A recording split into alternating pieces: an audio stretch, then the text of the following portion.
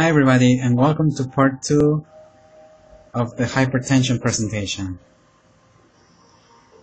Alright, so without saying much, let's get to part 2 about how can you be educated in hypertension.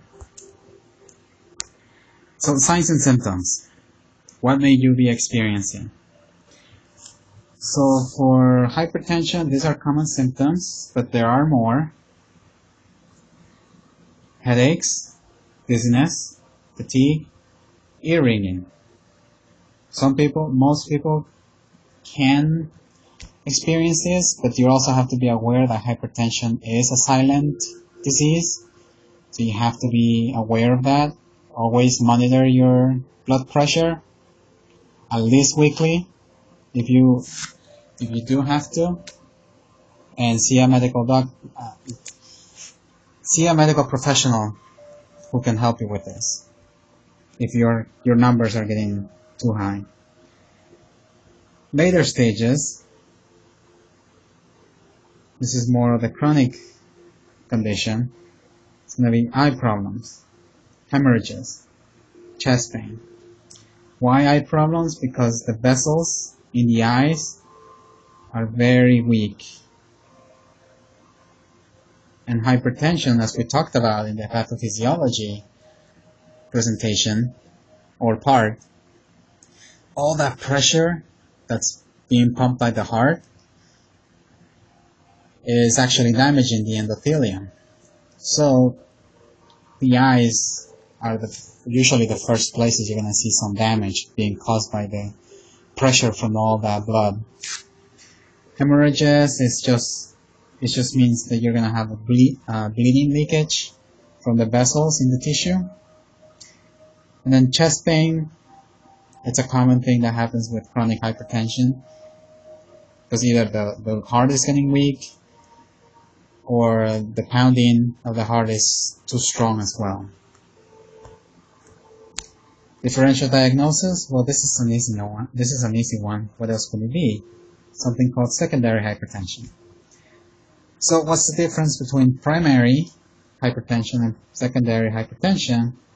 Is that primary means that you don't have any other diseases that could lead to hypertension or high blood pressure.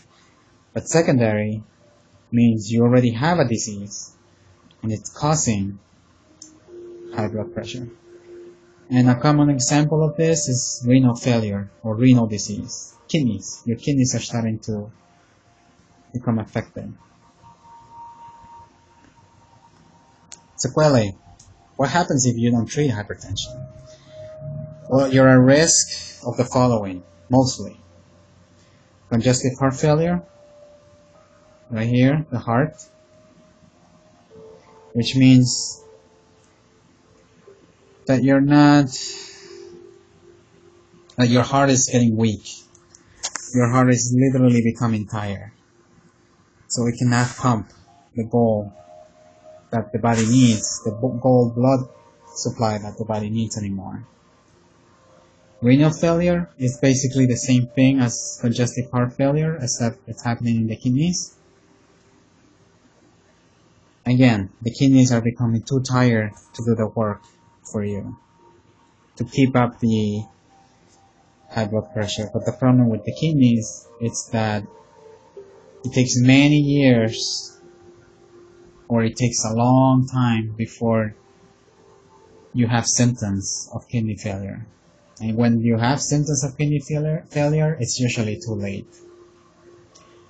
And the last thing is stroke from a hypercoagulable state. In other words, clots, kind of like we talked about in the previous presentation. And those strokes can usually happen right here in the brain.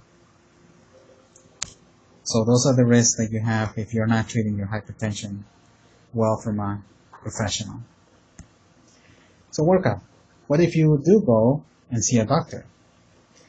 So first, to diagnose you with hypertension, you need to have at least 140 over 90, let me correct that, or higher number for 3 separate doctor visits.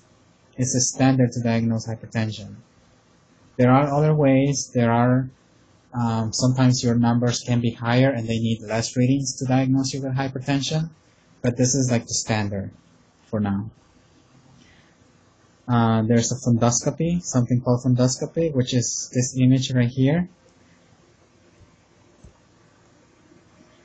Here the doctor is putting this device called fundoscopy and look inside of your eye, and the eye vessels will show up and show what damage is there, or just to check your eyes if they're healthy.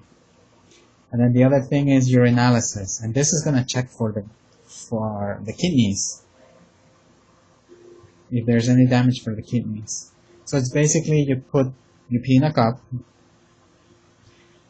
there's a slip, a urinalysis slip that shows the different values and proteins and other things that are going to measure from the urine.